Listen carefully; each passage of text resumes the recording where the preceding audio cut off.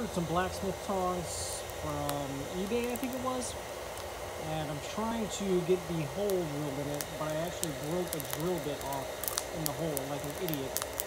So that's hardened. I can't get the hole drilled through this piece of the tong. So I figured now was a pretty good time to test out my forge and see if it gets hot enough. So you can see down here I've got a blow dryer, which is probably irritating me with the sound, and a little port here. If I just blow a little air into that hole, you can see my other video where I actually made the forge. Check it out on my channel. But you can see that once we start blowing the air up in that hole, we do get pretty good fire going on here. So it is getting nice and hot, and actually the metal is beginning to turn red, which is a good sign.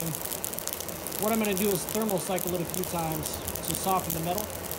That way I'll be able to drill the hole out, because I've gone through probably 15 drill bits trying to freaking drill the hole, which is just absolutely ridiculous. So I'm trying to soften the metal up right now, thermal cycle it a little bit. I don't have any tongs, so I've got to use pliers, which is just ridiculous, but that's what I'm doing.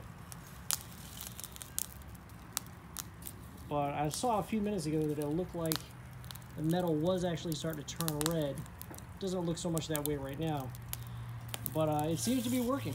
So I'm going to get this thing down in there and thermal cycle it, get it cooled down so I can drill that hole. And looks like this forge works.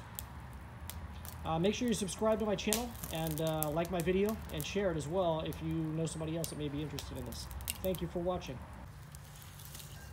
Check it out, that's glowing a little bit, so we're definitely getting hot enough. My little brake drum forge.